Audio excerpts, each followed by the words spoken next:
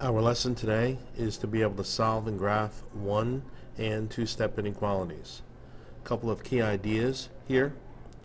First, we have the addition property of inequality, which says that when you add the same number to each side of an inequality, the inequality remains true. For example, if we start with the inequality that says -4 is less than 3, and we add 2 to both sides of that inequality, I still get an inequality that is true. -4 plus 2 is -2, 3 and 2 is 5. By adding 2 to both sides of that initial inequality, we get the inequality -2 is less than -5. It's a true statement, right? That illustrates the addition property of inequality. We also have the subtraction property of inequality, which says that when you subtract the same number from each side of an inequality, the inequality remains true. If we start with the inequality -2 is less than 2, and we subtract 3 from both sides of that inequality, the resulting inequality is -5 is less than -1, which is a true statement. So these properties, the addition property of inequality and subtraction property of inequality, are true for less than or equal to and greater than or equal to as well. So let's start with our first example. All right. We're asked to solve the following inequality. The number -5 is less than -3, and we want to graph the solution. Well, we start by identifying the operations we see. We see subtraction. We're going to use the inverse operation to find the solution to the inequality. Right? So we're going to add 5. Let's use a thinner pen there. Right? We're going to add 5 to both sides of the inequality. I'm going to add 5 to the left side of the inequality, and I'm going to add 5 to the right side of the inequality. On the left side of the inequality, -5 and 5, it's going to become 0. So I'm left with just x on the left side of the inequality. The inequality symbol stays the same, and then on the right side of the inequality, we have -3 plus 5. That's going to be +2. So our solution says that x has to be less than 2. Well, I always like to check the inequality, so I pick a value that's less than 2, see if we get a true statement.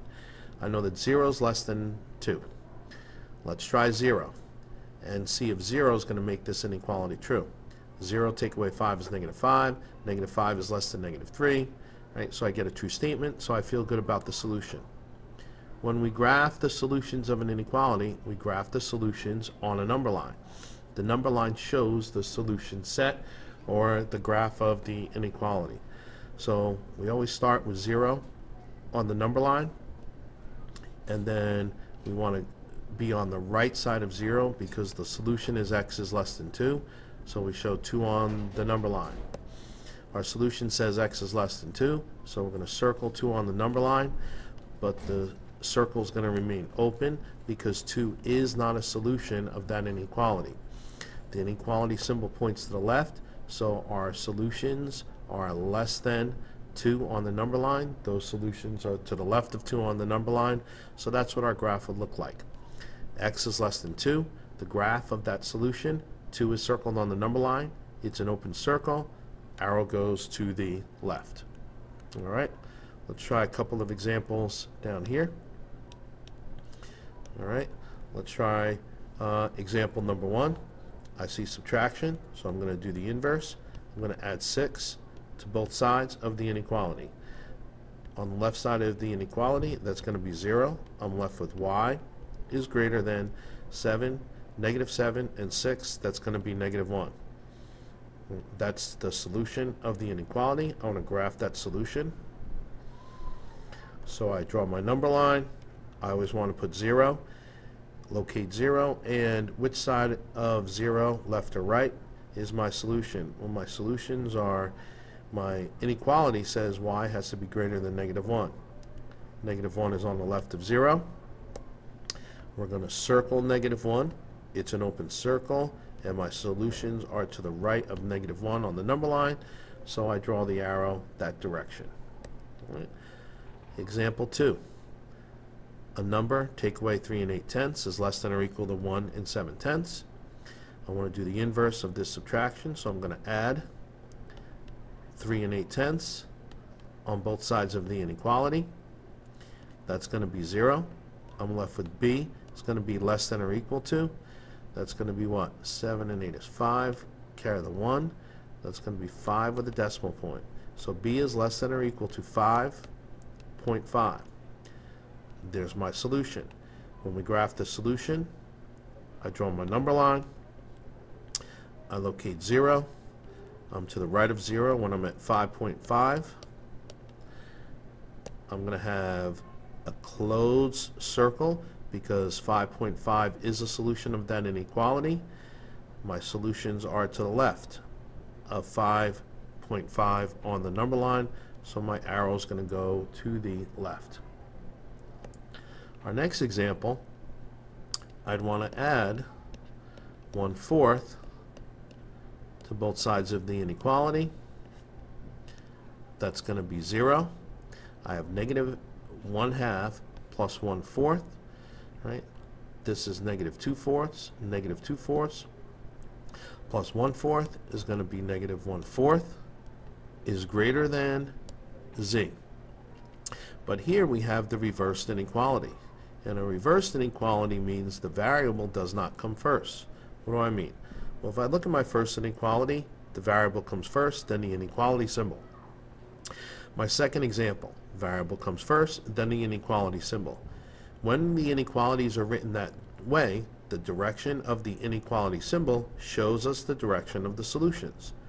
Once again, the direction of the inequality symbol shows us the directions of the solution. When we have a reversed inequality, the direction of the solutions are going to be in the opposite direction. What do you mean? Well, here's negative 1/4 on the number line. I want to circle negative 1/4. It's going to be an open circle. But because my inequality points to the right, my solutions are going to be in the opposite direction. All right? So anything less than negative 1/4 on the number line is going to make that true. And think about what that inequality says. This inequality says that negative 1/4 is greater than, is more than the number.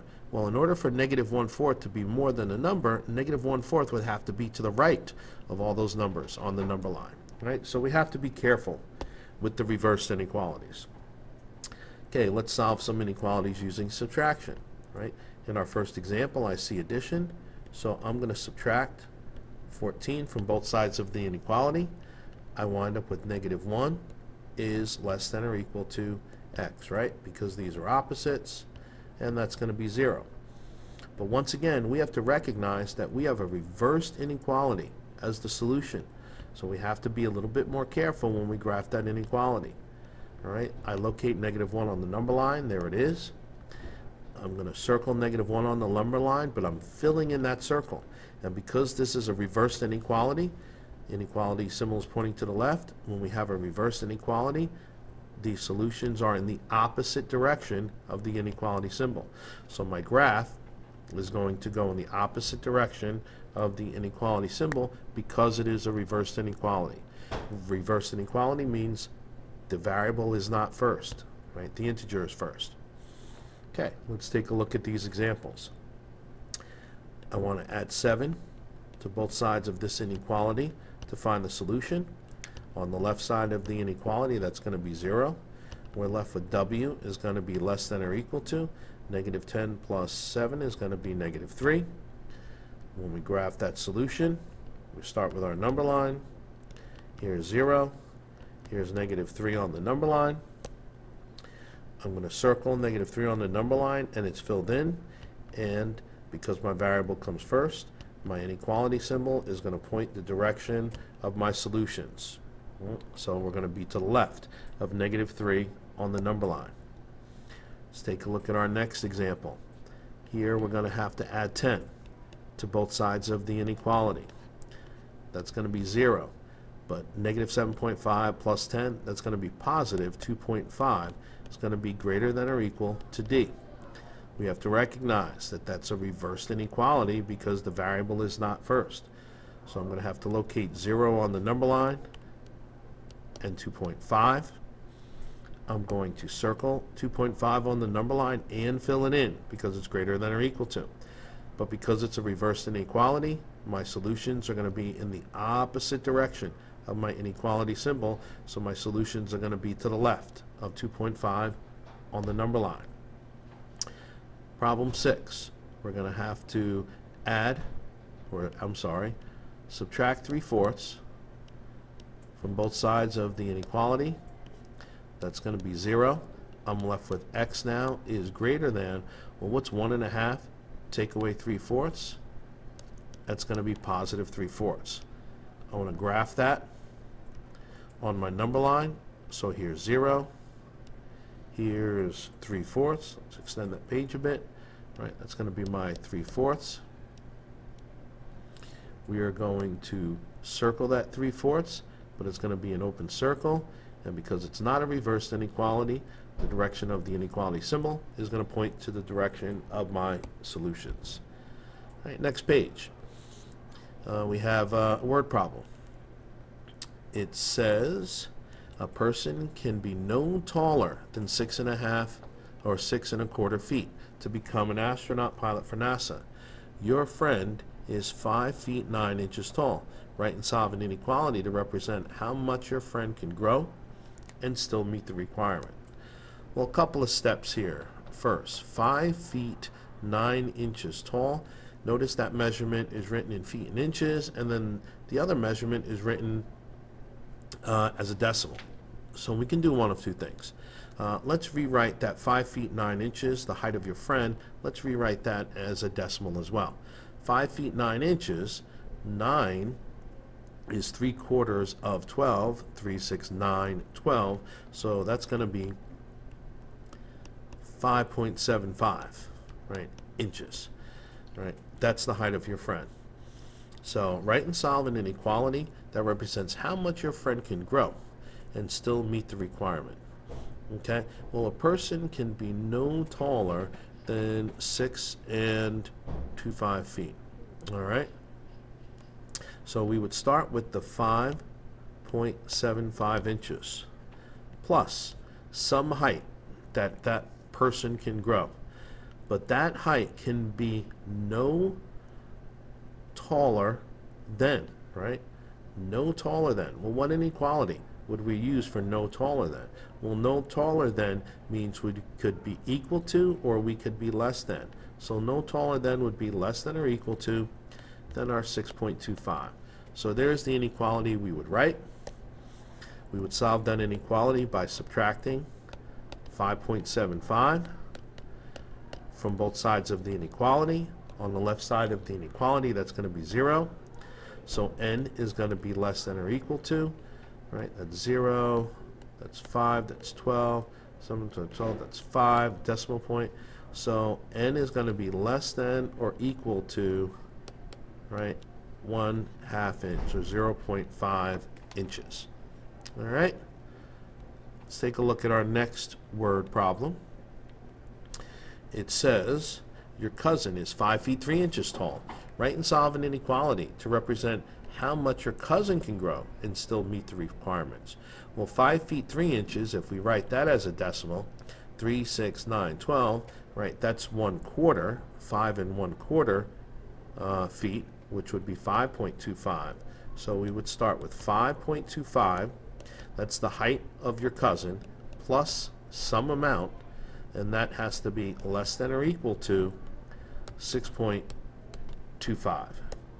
All right, here we're going to subtract 5.25 from both sides of the inequality. On the left side of the inequality, that's going to be 0, and is going to be less than or equal to, right, that would be 1 foot, would be the solution.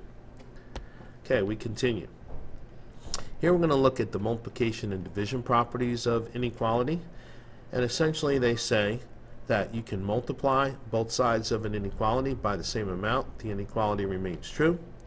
And over here it says we give an example, all right, but there's another case that we have to be careful of. When we multiply both sides of an inequality, let's see, by a negative number, right, that's going to be a little bit different. But here, right, we're talking about multiplying both sides of an inequality and dividing both sides of an inequality by the same positive number. All right, so let's take a look at that. In our first example, we want to solve this inequality. It says a number divided by 5 is less than or equal to -3. All right, so I want to do the inverse or opposite of dividing by 5. So I'm going to multiply both sides of the inequality by 5. 5 in the numerator is going to cancel 5 in the denominator. So we wind up with x is going to be less than or equal to -3 times 5, -15. Okay, if I'm graphing the solution, we have our number line. Here's, oops, other way. Here's 0. Here's -15. We're going to circle -15 and fill it in, and our solutions are to the left of -15. All right. Let's try these 3 examples. All right, down here. All right, see what they'll look like. First one, where we see division, we want to use the inverse operation. So we're going to multiply both sides of that inequality by 3. All right, I would prefer that we write it this way. A number divided by 3 is less than 1. And then we show that we multiply both sides of the inequality by 3. 3 in the numerator is going to cancel 3 in the denominator. N is going to be less than 1 times 3 is 3. There's our solution. If we're graphing that solution, we start our number line. Here's 0. 3 is to the right of 0 on the number line. We're going to circle 3, but it's going to be an open circle. And our inequality symbol points left, so our arrow is going to point left as well. If I'm looking at the next example, I see division. The opposite of division is going to be multiplication. So we're going to multiply both sides of that inequality by 10. 10 in the numerator is going to cancel 10 in the denominator. 10 times -0.5, that's going to be -5, less than or equal to m. When we go to graph that solution, be careful, recognize that it's a reversed inequality. So I'm going to have 0, I'm going to have -5, which is to the left of 0 on the number line. Our inequality symbol is less than or equal to, so we're going to fill in that circle. But because it's a reversed inequality, my solutions are going to be in the opposite direction of my inequality symbol. All right, and then our last one. We have 2/3 times p. The opposite of 2/3 times p would be to multiply both sides by the reciprocal. But rather than do that, let's do this problem another way. I see division. I'm going to start by multiplying both sides of the inequality by 3. 3 in the numerator is going to cancel 3 in the denominator. 3 times -3, I get -9 is greater than 2 times p. And then I want to do the opposite of this multiplication, which is division. So we divide both sides by 2. They cancel. Not +2, right? Not -2, +2. So let's redo that. We divide both sides by 2. And -9 divided by 2 is going to be -4.5 is going to be greater than p. Once again, recognize that it's a reverse inequality because the variable is not written first. So I'm going to write 0. -4.5 is to the left of 0. It's going to be an open circle, and my inequality symbol points to the right, but because it's a reverse inequality symbol, my solutions are going to go in the opposite direction when I graph it. Okay, our next example, I see multiplication. The opposite of multiplication is division. 6 in the numerator cancels 6 in the denominator. I'm left with 1x is going to be greater than -18 divided by 6. It's going to be -3. There's my solution. We graph it.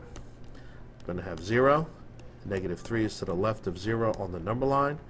We're going to circle -3. It's an open circle. Arrow's going to go to the right. We'll try a few more examples. I see multiplication.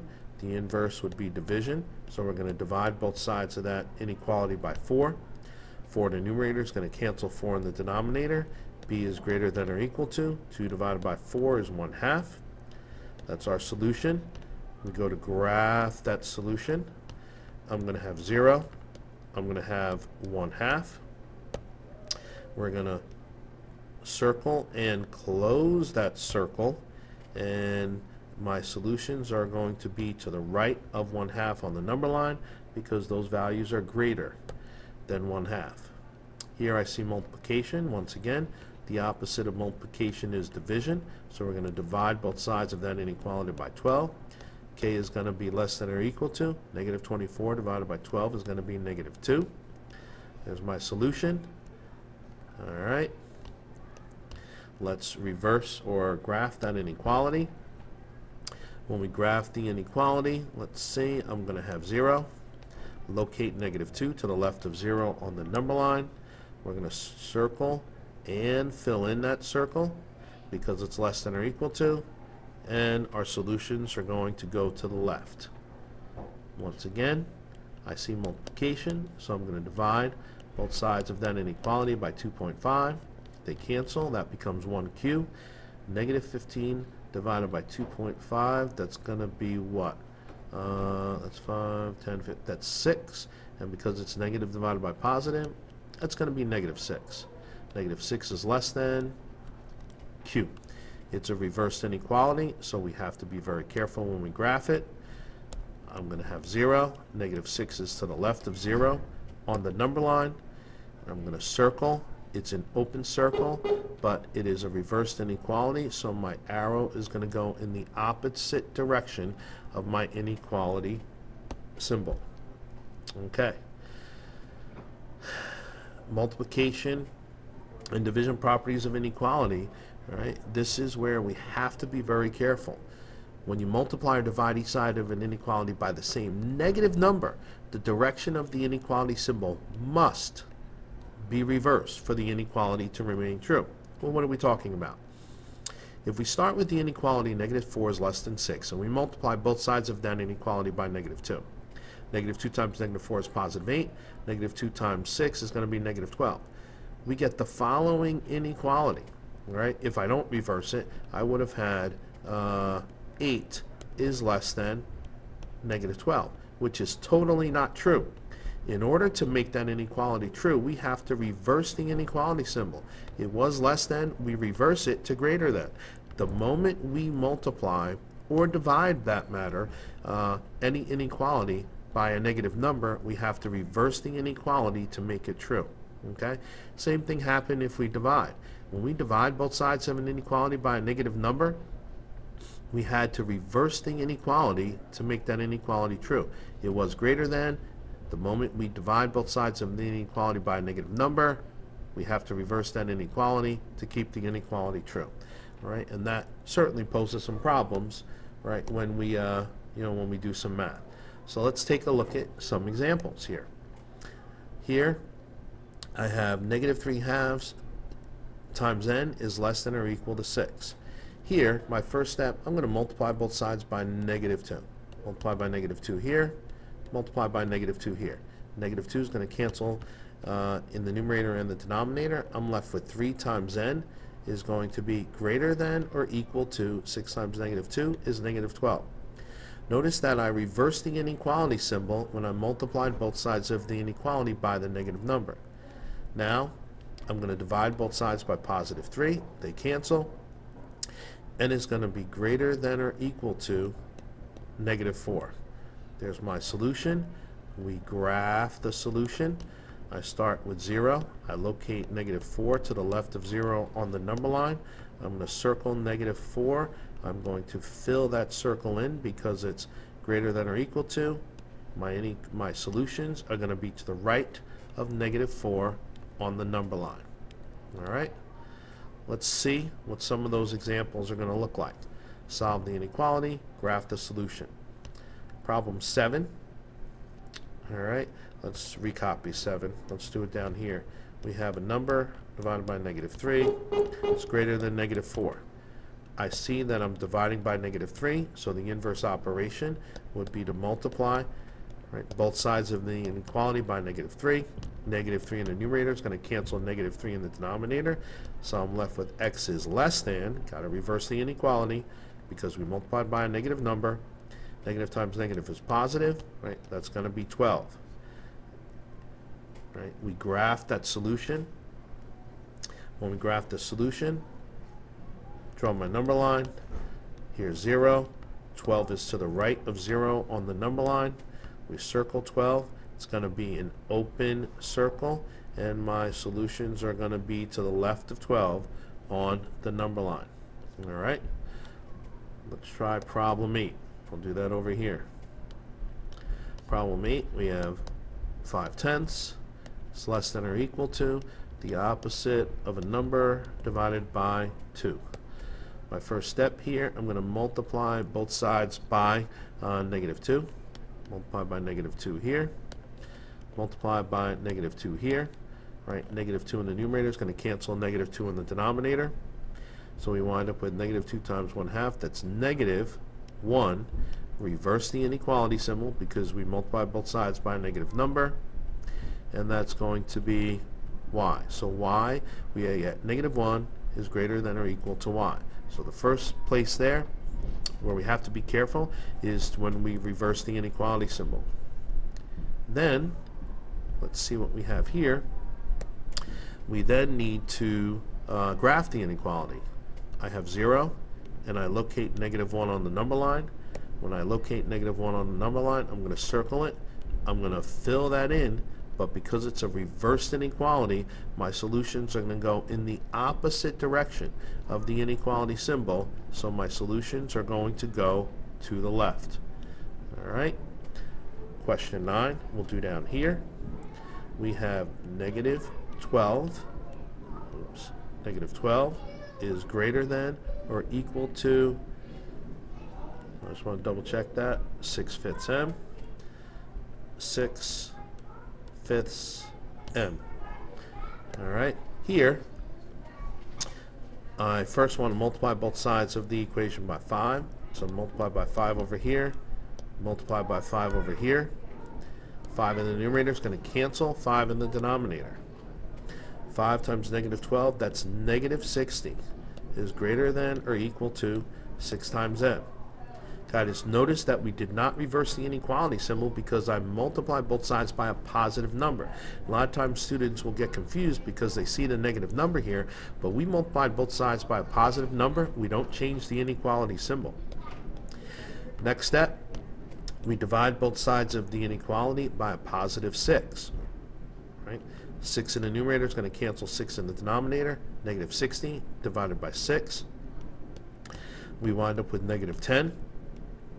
Is greater than or equal to m. Notice we have a reversed inequality. So I'm going to locate 0 on the number line. -10 is going to be to the left of 0. We're going to circle -10 and fill it in.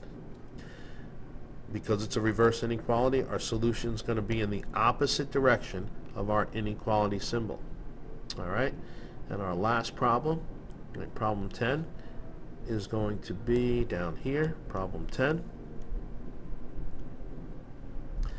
We have -2/5 times h is less than or equal to -8. Just want to make sure I copy that correctly. My first step here, I'm going to multiply both sides of the inequality by -5. So multiply here and multiply -5 on the right side. Right. On the left side, they're going to cancel. I'm left with 2h, but because we multiply both sides by a negative number, we have to reverse the inequality symbol. Negative times negative is positive, so it's going to be +40. Our next step, we want to divide both sides by +2. All right, so when we divide both sides by +2, 2 in the numerator cancels 2 in the denominator. We get h is going to be greater than or equal to 40 divided by 2 is 20. There's my solution. I graph that solution on a number line. I have 0. I locate 20 on the number line. That 20 is going to be circled and filled in. And my solutions are going to be to the right of 20 on the number line. All right. We're going to stop our... Oh, no, we have one more. Oh, my bad. One more page. to work on. If we solve inequalities using division, here I see that we have -3 times the number. The opposite would be to divide both sides of the inequality by -3. They're going to cancel. Z is going to be less than, negative divided by negative is positive. 4.5 divided by -3, that's going to be positive 1.5. Notice that we reversed the inequality symbol because we divided both sides of the inequality by a negative number. We graph that solution. Here's 0. Here's 1.5. We circle 1.5. It's going to be an open circle. Arrow goes to the left. Alright. And then we have these examples down here. Alright, let's start with number 11. Put number 11 up here. Alright, we have -5 times z is less than 35. First step, going to divide both sides by -5. They cancel. Z is going to be greater than, that's going to be -7. We graph that solution. 0, -7 is to the left of 0 on the number line. It's going to be an open circle. Arrow goes to the right. Problem 12.